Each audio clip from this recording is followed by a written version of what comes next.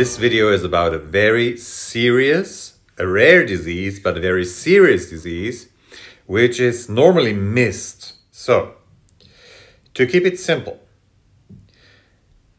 if you have problems with your liver, your heart, your memory, maybe some psychological issues, which are not necessarily caused by life events or trauma, and many other signs, which it's a vast list of symptoms.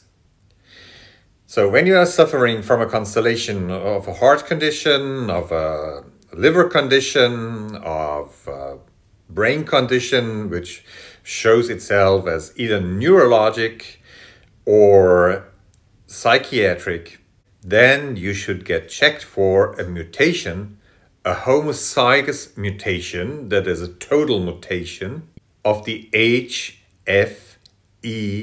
gene 63D. Okay, again, it's the HFE gene H63D. It's one of the genes that controls iron transport and iron metabolism inside your body. Long thought to be not that problematic, even when you have a double mutation, so a homozygous mutation from both sides, from both your parents. As soon as it's homozygous, so that the entire gene is affected, oh, there are lots of symptoms. And in rare instances, it can cause classic hemochromatosis. Just look up the word, it's not that important for this message. But because it's only in rare instances, it was not in the focus of research that much. However, it can cause, and it does cause, in about 10% of the carriers of the homozygous mutation of the H63D gene, the so-called H63D syndrome, also, but rarely, called Oslo syndrome, named after the Norwegian city of Oslo. But it's far better when you do your own research on Google and stuff, and that you look after H63D syndrome. So what is it all about? It is about a dysfunction which affects about 10% of the homozygous carriers of the H63D gene. And when it's mutated, then your transferrin saturation. Okay, the word is complicated, and memorize it. Maybe you want to take a screenshot. So it's the transferrin saturation. And when the transferrin saturation is over about 55% in men and 45 to 50% in women, something happens. Your body doesn't like that. And an entity will develop which is called non-transferrin bound iron. Another complicated word, you can see it here written, yes, non-transferrin bound iron. The acronym is NTBI. NTBI. So iron of the type NTBI. And that means it's more or less pure iron, which moves straightforwardly once taken up by your body in the small intestine. It will find its place in your liver, in your heart, in your brain, in your spleen, and many other organs. And it can cause havoc there. It's a sort of a toxic buildup inside your body. There are still too many doctors who confuse that with hemochromatosis, but it is by far not even closely related. By far not. It is more like the iron sibling of Wilson's disease. Okay, maybe you want to make another note for this to remember.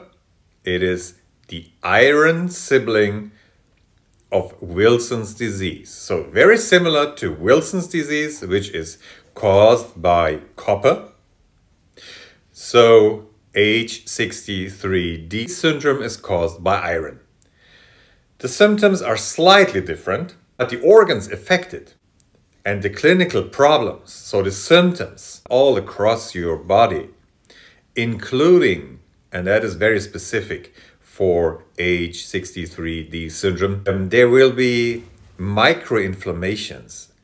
And microinflammations of that type that cannot be caught that easily by normal blood tests, even by the more sophisticated ones.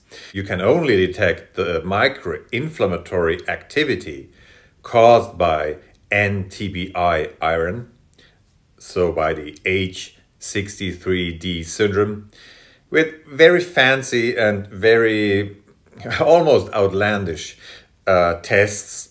But the specialists know. You can write it down, and it should be now shown on the screen. Okay. But the most important thing is, as soon as you suffer from that constellation of a heart issue, liver issue, like let's say you're skinny, your BMI is just 20, 21, you're not big, and you eat healthy, but you still have a fatty liver, for example. And you have some weird symptoms with your heart. And you might have some psychological or psychiatric problems. Or there might be something wrong with your spleen. Or with your male and female organs. Or endocrinologic organs like the adrenal gland. So if you have always too much adrenaline in your system, or you are troubled by an unsteady production of cortisol, of endogenous production of cortisol, that means inside yourself, and you're running from doctor to doctor and nobody really knows what's wrong with you, then please have your entire iron metabolism checked. You can write it down or make a screenshot. It should be now shown in the screen. So these should be tested. And especially if transferrin saturation should be higher than 45%, 50% in women, or 50-55% in men, then you should definitely get tested all your HFE genes. These are normally 3. And of the most importance in this context is HFE gene H63D. Okay. So what if you're positive for a homozygous mutation?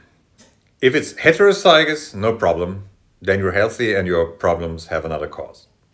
But if you should have these symptoms, and the test should be positive for a homozygous mutation of your HFE gene H63D, then it is time to contact the H63 Research Consortium group and ask them for advice, because there's only 3 or 4 dozen specialists around the world. And normally, they help you for free because it's a rare disease, but it's not as rare as many people think. There are lots of people out there who are suffering from it and have no idea what they have. And so the experts in that field, they're very helpful. They're very helpful, and they're normally not after money or something like that. They can provide you with the name of experts, physicians, scientists near you, wherever you live. I think it's a very important message, because a lot of people out there do suffer from H63D syndrome.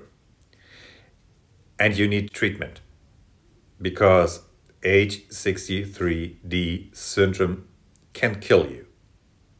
It's potentially lethal. Not on the short term, but on the long run. So it has to be caught as early as possible. And such a test is not expensive and it can save your life.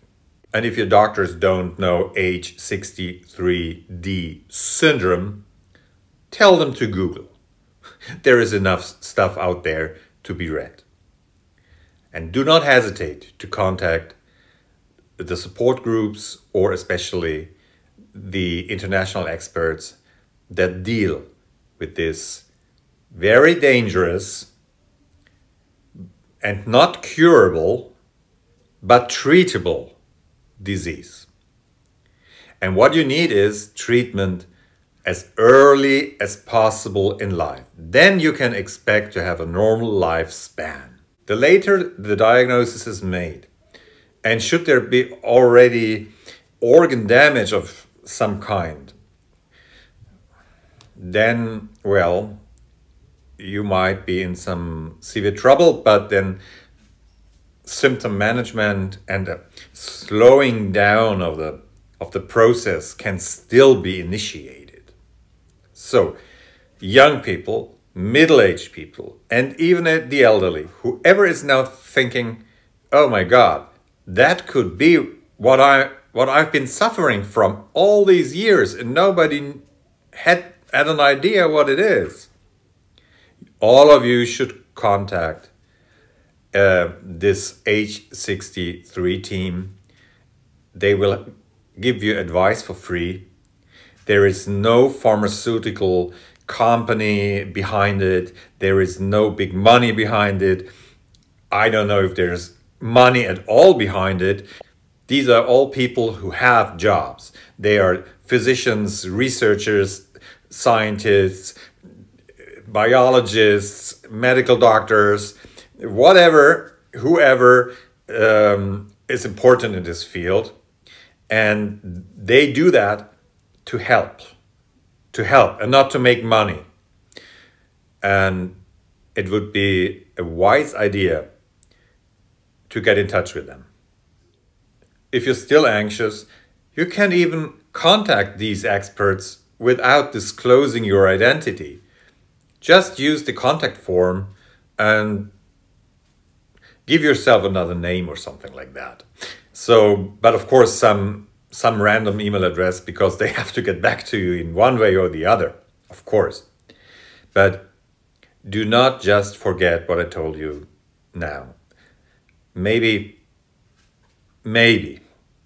this information can save your health, maybe your life. I wish you to be healthy, to stay healthy, and send you many, many greetings from Belgium. Have a good day and stay safe. And please take this message seriously.